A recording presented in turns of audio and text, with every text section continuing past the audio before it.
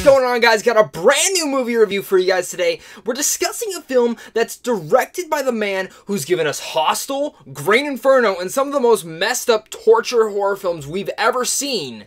Eli Roth directs The House with a Clock in Its Walls. Eli Roth directs his very first kid film starring Cate Blanchett, Jack Black, and Owen Vaccaro.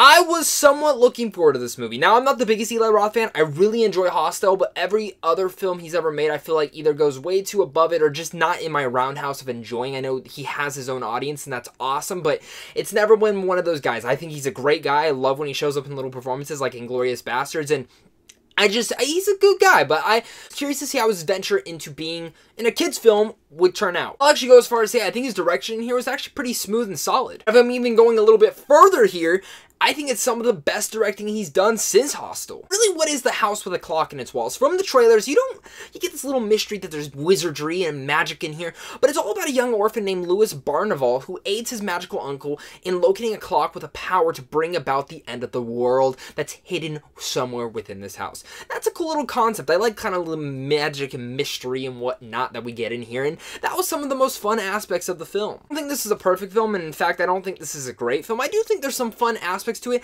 and this is the perfect film for really kids in their like 10 to 12 of age. I don't think this is good for younger kids because there are some horror elements in here which I will get to, but I think it's good for those kids. This isn't a film that's kind of fitting to my audience per se, but it's one of those films that if you take your kid to go see it, you're gonna somewhat enjoy it, hopefully. Things that really worked for me personally was Cate Blanchett, who is superb in anything she shows up, but she really steals a lot of scenes in here. And Jack Black, surprisingly, I love Jack Black, and he was fantastic in here too. He was great in Jumanji 2 last year, and really in here he steals a lot of the scenes too with a lot of the humor and bringing it about that, and Cate Blanchett really bringing her mysticism and her dramatic elements with some of those fun kid bits in her. They really stole a majority of the show. Now, one of my big things with all the performances though is, as great as both of them are, I felt like the kid was the part that kind of didn't work for me. This isn't anything of Owen Vaccaro. I'm sure he's a fantastic kid. He's still growing.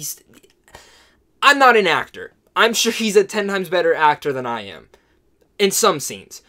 But man, as sweet as this kid seemed in some parts, he really got on my nerves and found to be a little bit of annoying. I don't know if it's the way that his character was written, but there's scenes where he has to cry, and dear God, he should not cry. I did not believe it at all. It seemed very fake.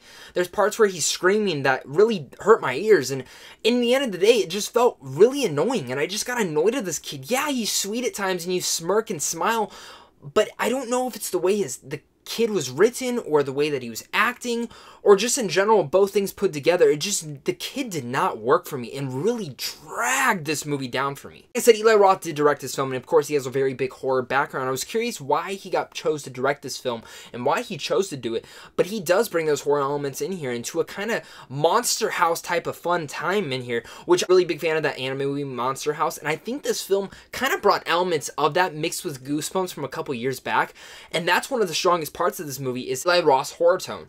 I mean, there's some jump scares in here that got me better than The Nun did. And that's some nice little horror elements in here, because I like when family films do interject those horror films where there's still a family film and kids can watch the movie, but they'll kind of get that little jump scare in there that works for the tone of the movie, and I like that Eli brought it. There's some creepy dolls in here that really spooked me and got me on the edge of my seat, and all those scenes really worked. All those horror moments really just overly went where all the practical effects and stuff. Some of the overly CGI horror things didn't work particularly, but really those practical effects did work. I gotta say, I really enjoyed the score in here, and again, this film has a lot of fun moments to it. All the magic and mysticism and this mythology that they are building in this movie, I really enjoyed. From really our main character not being good, and me not being able to get on the backside of him, it's hard for me to really get on board with the whole film. I felt like the story was a little bit rushed in some parts where I would have liked to be taken on a different adventure here and there, and maybe you just would have liked to see Jack Black and Cate Blanchett be the main characters. Really, the antagonist for this whole film, it kind of just comes in towards the end,